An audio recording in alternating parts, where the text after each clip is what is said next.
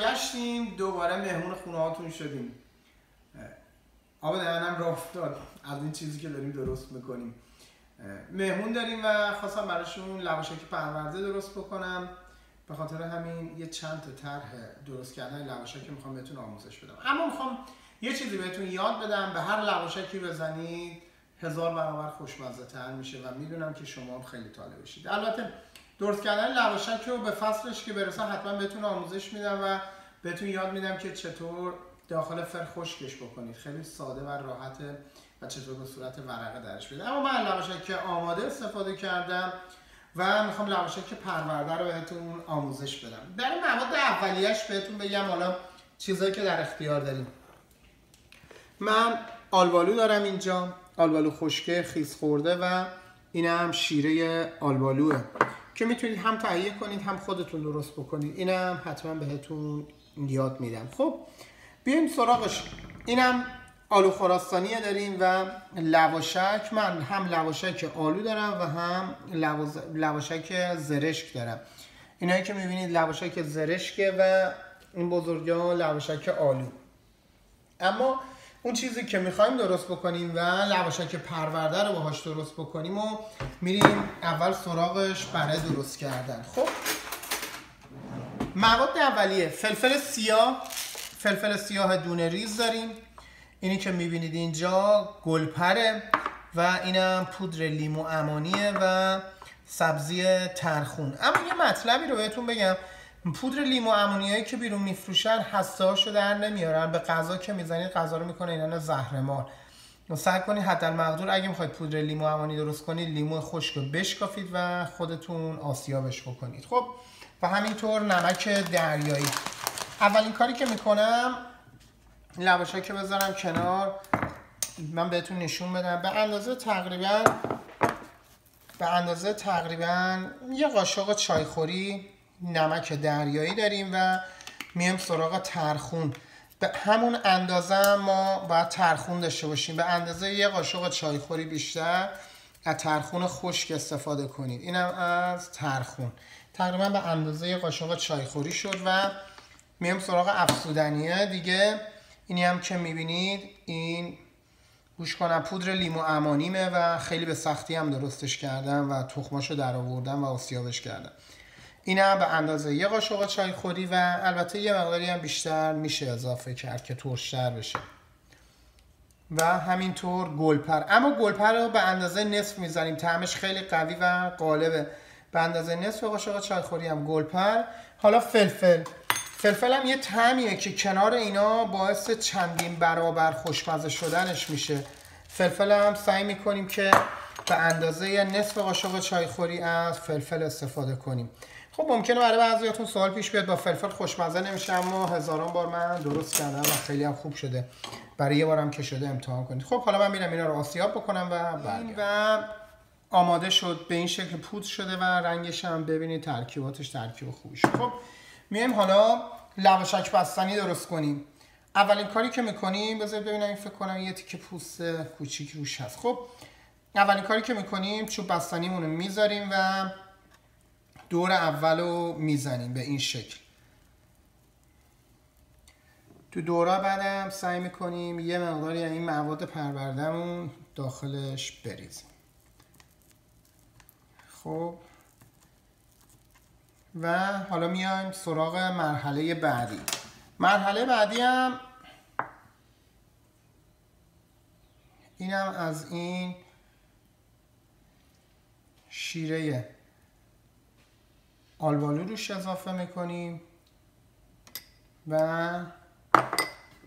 دوباره برش میگردونیم اینجا. یه مقداری کم هم بهش.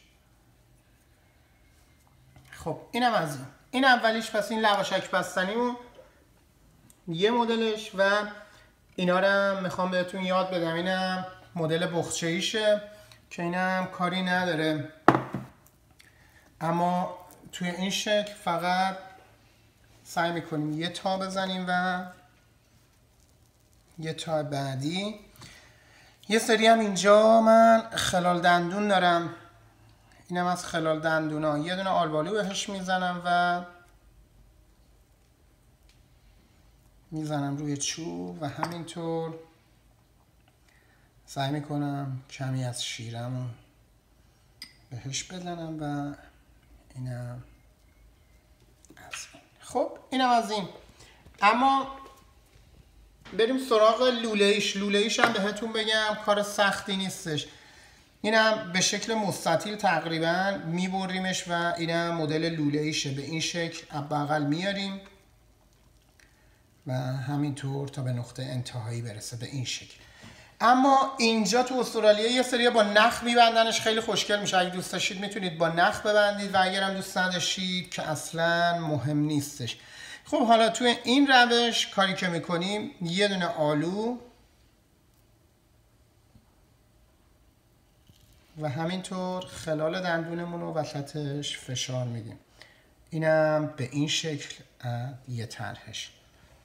خب حالا یه مدل دیگه. البته اگه خواستید میتونید از مواد پرورده‌مون هم روش اضافه بکنیم.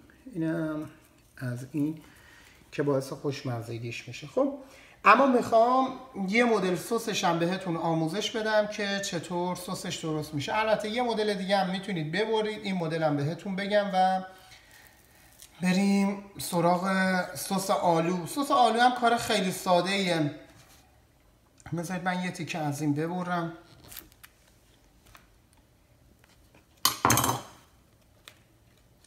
اینا رو همه رو آماده میکنید. اگه مهمونی داشتید، اگه پارتی داشتید، خب میتونید خیلی راحت قبل غذا سرو بکنید. البته خیلی مراقب باشید که اشتها رو چندین برابر میکنه، خیلی به ضرر صابخونه تموم میشه. خب اینم از این. و توی این مدل بذارید از این ور شروع بکنم. توی این مدل اینو به این شکل میاریمش اینجا و زمانی که آوردیم از همینجا شروع میکنیم به تا کردن.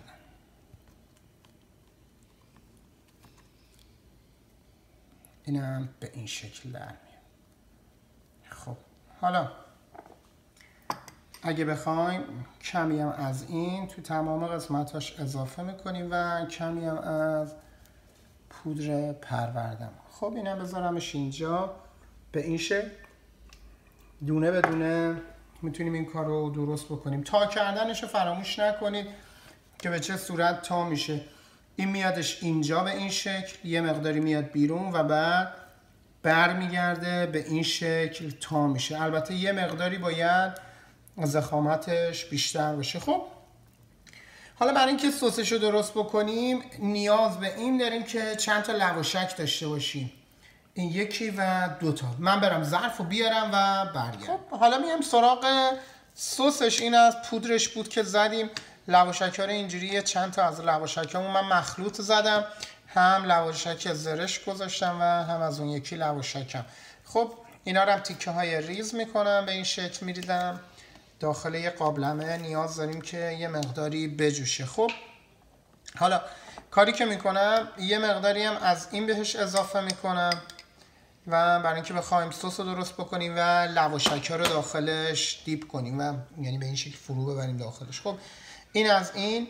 و آبم ببینید یه مقدار خیلی کم به اندازه من استکانم بهتون نشون دادم، به همین اندازه یه مقدار فقط روی سطح کارو بگیره. همین کفایت میکنه و میجوشه و خیلی هم غلیظ میشه. خب حالا بهش پودر لیمو یه مقدار و یه مقدارم گلپر بهش اضافه میکنیم و همینطورم یه ذره نمک. خب من اینو میذارم بجوشه و بهتون نشون میدم به چه شکل در میاد. خب لواشک ها در حال جوشیدن، همینطور که میجوشن شروع به باز شدن میکنن و این شیرمون هی غلیظتر میشه. خب یه مقدار که جوشید، چون آب خیلی کمی داره، میاریم همه رو تو گوشه ظرف جمع میکنیم و شعله گاز رو کم میکنیم تا زمانی که لواشک ها باز بشن و مایه ما تبدیل به یه مایه غلیظ بشه. سسمون آماده میشه و میتونیم لواشکی رو که درست کردیم داخلش دیپ بکنیم. گلپر و پودر لیمو داره داخلش میجوشه، ترشیش رو بیشتر میکنه، مزهش رو بهتر کرده و حتی نمکی که بهش زدیم. خب آماده شد، میارم اونجا و میبینیمش. خب اینم از دیش لواشکمون. خب این بیادش کنار و اینم سسمون. خصوصا بهتون نشون بدم و طرز کارش رو بگم. این از اون فیلم هاست که و میدونم وقتی دارید نگاه میکنید آب دهنتون راه افتاده، اما ببخشید منو دوست ندارم فیلم های آموزش بدم که دیگران زیاد هوس بکنن. خب اینم از این لواشک رو میاریم اینجا و اینجوری دیپ میکنیم داخل این و کمی هم از این پودر بهش اضافه میکنیم و شروع میکنید به میل کردن. آماده میل کردن شد، میتونید به راحتی میل بکنید و اینم میتونید کنار ظرف بذارید و هر جوری که دوست داشتید استفاده بکنید. امیدوارم که اینو درست بکنید کنار عزیزاتون و بچه‌ها به خصوص خیلی دوستش دارن و طالبشن. حالا برند خاصی نیست لواشک بخوام معرفی کنم و درست کردنش هم کار سختی نیست. اینجا از یه استرالیایی یاد گرفتم چجوری داخل فر درست بکنم لواشک. اینا هم لواشک دارن ولی از میوه‌های تازه درست میکنن و خب مورد علاقه بچه‌ها هستش. حتما اونم بهتون آموزش میدم، یه مقداری اون میوه‌ای که نیاز دارم بیادش تو بازار و بعد میگیرم بهتون نشون میدم که چجوری به راحتی میتونید داخل آون عیناً لواشک بیرون درست بکنید. اما خب میتونید یه سری افزودنی‌ها بهش اضافه کنید، ترشش کنید، شورش کنید یا هر مزه‌ای که خودتون دوست دارید ازش بسازید. امیدوارم که این برنامه رو ببینید، لذت ببرید و راستی یادم نره بگم که اگه دارم دوست داشتید برای غذای رژیمی من خیلی سوال میکنید، اون کانال راحت لاغر شویم رو اگه سرچ بکنید داخل یوتیوب میاد بالا و فیلم ها رو اونجا گذاشتم، میتونید به راحتی برید و فیلم ها رو ببینید برای رژیم لاغری. دوستتون دارم، به خدا بزرگ میسپارمتون و امیدوارم که همیشه شاد